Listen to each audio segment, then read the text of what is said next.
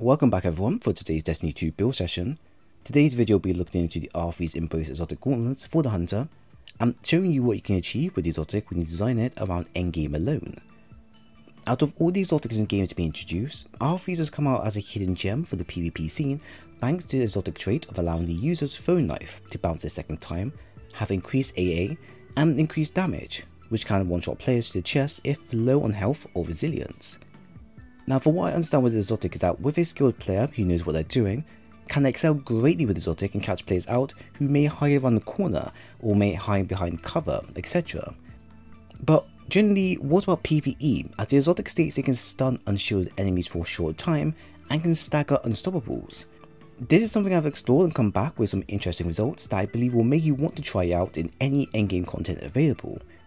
Quite frankly, the build is very easy to put together, super powerful, and will allow you to even one-shot a champion if we activate Breach and Clear, Well of Ions, and a skittering Stinger knife buff via precision kills. If the stars align, we can easily hit around 80 to 90k plus damage with a single thrown knife. Sounds great, right? That's because it is, and once I show you what you need, you can try it out yourselves. Before we head in, if you enjoyed the video, then do leave a like and a sub for more content like this in the future. I would really appreciate it. Starting with the subclass, we will be using Way Out the Sharpshooter for its instant trick ability with ATHRY'S Embrace, while at the same time utilising the precision hit modifiers that will affect both my playstyle and gear. The combination of the Sharpshooter subclass and ATHRY'S indicates a neutral but basic understanding of what player style will be needed by the user to fully gain its benefits. The subclass, for example, focuses on all things precision, which will offer the user a wide number of buffs that they can use how they see fit. Weighted Knife, for example, provides extra precision damage, which will immediately recharge if a precision kill is made. Practice Makes Perfect reduces the cooldown rate of your super with each precision hit made. Knock 'em Down increases weapon stability and handling, and increases super damage while the ability is cast. And then we have Line 'em Up, which allows precision damage for your super, increased damage, orbs of power drop, and extended duration. From gameplay shown, all of these are easily achieved and beneficial in whatever weapon you plan to use them with. Scouts, pulses, and hand cannons, all requiring precision hits, tend to be the best weapons to pair with this subclass, and also the best for what perk combination they can offer, which will further enhance your playstyle. Hawkmoon exotic trait allows users to build up power casual shots upon precision or final blows. The more stacks you have, the higher damage will become, which can be very powerful against a boss with a large crit spot. Now, with the ability combined with the subclass, you can see where the build is going. Landing precision hits will grant you the subclass's perk, which will cause a continuous roll of active buffs to appear. All of this will improve performance on the field, but also increase damage drastically since Hawkmoon's exotic trait will be active. Knock 'em Down will increase super damage, and ATHRY'S Embrace damage is increased via any precision kills. Also, adding in Breach and Clear for a 35% buff means all of our items will further be enhanced to the point of easily racking up over 200k in a large DPS dump. When building around ATHRY'S, it's important you think about how the rest of the subclass perks will react, since ATHRY'S is pretty simple in activation. Everything else that follows will dictate how much your build will stack and help you survive for longer. For weaponry, I've chosen a loadout that pairs well with a precision and stacking of damage setup that we have going. This can be customized to your liking, as there are many perks that can fit into this playstyle, so don't feel threatened if you don't have the same weapons and perks shown. My primary in this case is the Hawkmoon, as mentioned earlier in the subclass section, as its main premise is to build up stacks that will grant the user increased damage once at maxed. When combined with the Sharpshooter subclass, a lot of the perks will become active for 99% of the content you are in, since precision shots is the name of the game for the build. A very nice and relatively simple weapon to earn, the Hawkmoon can be gotten with different roles, which is something new for exotics, and allow users to regrind content to get a better role. It doesn't matter what role you have, since the exotic trait is what we were really after, and the perks offered mainly improve the performance of the weapon via stability, range, handling, or reload speed, etc. Using a hand cannon also allows us to have the Overload Champion mod, which is very helpful for allowing us to stun them and then build up power casual shots with no effort. The secondary I plan to use is the O-Rings mod with blinding grenades, field prep, and demolitioners. As many of you are already aware, grenade launchers have had quite a bit of love this season with the anti-champion mods and the popular Breach and Clear mod, which I intend to fully use with success. Originally, I wanted to use Divinity since that offers a debuff and also creates a bubble that turns the user's body into a crit spot, which would allow my knife to fully regen upon a successful kill with it. Then I realised I don't have the weapon, so I opted into using the Breach and Clear mod instead, which has its own benefits. Although it doesn't create a full body crit like Divinity offers, it does still provide a good 35% debuff, which for all of our weapons and super will greatly benefit from. On top of that, using a grenade launcher is slightly better as I can also incorporate the blinding grenades perk, which may not provide much damage, but will allow us to stop the majority of enemies' movement, which also means we can land our precision shots with ease.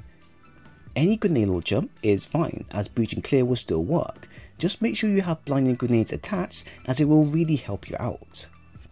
For heavy, I'm using the Coduella rocket launcher with impact casing, impulse amplifier and lasting impressions, and the plan here will be to use the rocket launcher alongside my super and Breach and Clear debuff to melt through bosses' health very quickly as a DPS dump the moment we start a fight. It doesn't have auto-load and holster, which would have slightly increased the DPS for us, but that's not a problem as we can rely on our dodge to auto-reload. Because of how huge of a damage the build provides, you can freely opt into using any other setup as you will get the same result either way, with different damage numbers appearing. Royal Entry is a good alternative as this frame type allows you to fire an auto-tracking missile for better precision, or you can get the Berenger's Memory with spike grenades, clown cartridge and auto-loading holster, which will grant you a massive buff in damage through its magazine size alone. For stats, our main focus is to invest into intellect and strength, as these are the two main areas that we heavily use throughout the build. As we plan to use our melee non-stop, we will need to have this area just high enough for our basic regen rate. For this, I plan to only get this area up to 50 to 60 and then finish with mods. The reason behind this is that we can get a guaranteed full melee back without the need of heavily investing in this area, but with the risk of needing to use your finisher. The 1-2 finisher mod states that it will restore our melee charge if we sacrifice 1/6 of our super, which is a fair trade. Each time I use my finisher, I can get my full melee back, which means I don't have to worry about missing my shots or needing to use the Monte Carlo just to survive. At the same time, we have the Invigoration mod and elemental well mods such as Well of Ions and Over the Wellmaker, which will grant us not only energy to the lowest recharging ability there, but also a massive 30% buff to melee damage alone for 10 seconds. All of this will become active the moment I use my finisher as planned. My intellect has been left at 50 since I plan to use my masterwork weapons to produce orbs of power and use ashes to assets to gain super energy on grenade kills. This will lead back into my grenade launcher, which has the demolition perk, and allow me to consistently have grenades available at all times. Nothing more is needed to be added here. After that, you are then left with improving whatever area you would like to improve on next, so the key mods are now covered. At this point, investing into mobility will grant you the next best benefits since we can rely on the dodge feature a lot more often than shown. Now with the main basics covered, let's take a look at the mods we are using and how they play within the build. For head, we have Discipline, Ashes to Assets and Overload Wellmaker mod. Arm, we have Minor Discipline, Unstoppable Grenade Launcher and Overload Hand Cannon mod. Chest, we have Resilience, Concussive Stamina ×2 and Elemental Ordnance mod. Leg, we have Strength, Grenade Launcher Scavenger, Invigoration and Well of Irons mod. Cloak, we have 1-2 Finisher and Breach and Clear mod. So with the completion of the build, you should have a rough idea as to how the build works and where it will be most effective in all content. The idea of the build is to stack damage via precision shots that will ultimately grant you a large damage boost from your super, weapons or throw knife. This here will allow you to keep up with the high level content as you continuously grow, as you don't need to worry about opting into using a specific loadout for the content of your choosing, unless you come across an event that requires you to swap, which is quite rare for most endgame content. Utilising our primary, we can build up power casual shots for a huge damage boost if we land all of our precision shots. This combined with the Overload mod will allow you to easily stun and then take out a champion enemy within one magazine, or get them low enough for you to use your finisher. With that, we then have our super, which can also increase our damage if we land precision shots and also activate knock them down, which will be a consistently active perk via hawkmoon and its effects. And then lastly, we have this throwing knife that will rely on our precision weapons to increase its damage via the Skittering Stinger perk and Well of Irons, which will provide a 30% melee boost. Now to get the most out of the knife, you will need to have Skittering Stinger or Socket trait active, Well of Irons, and Breach and Clear, which will provide a 30% debuff on Ultra to bosses. If done correctly, you can easily hit around 80 to 90k melee damage, which when applied to a champion for example, can one-shot them if stunned already, or bring them down to at least a finisher level. This will vary at times though depending on where you hit them, as if it's not a precision hit, you will lose out on your knife fully recharging. To counter this, having the 1-2 finisher mod, as mentioned earlier, will be vital as it will grant you a full melee charge back upon finishing a target, with a trade-off of 1/6 for your super. Everything here will be outputting large damage as long as you land your shots, and not forget to apply the debuff mod. Although we don't have a weapon to counter barrier champions, they're not that much of an issue. I found that the main issue with the build is that anything that involves match game that will result in needing to swap out selected weapons, and needing to be very precise with the build if you want to get the most out of it. Match game isn't too much of an issue if you have weapons already to replace what you have, and don't take too much away from the original of the build. But the price for precisions can be an issue considering how strong the aim assist in game is. I have lost count for the amount of times I've thrown my knife at a specific target, only for an enemy at the last moment to walk in front of me and either make me miss, or they tank the shot. On some content, this isn't much of an issue as we can easily recover, but the higher the difficulty, the harder it becomes to recover so easily.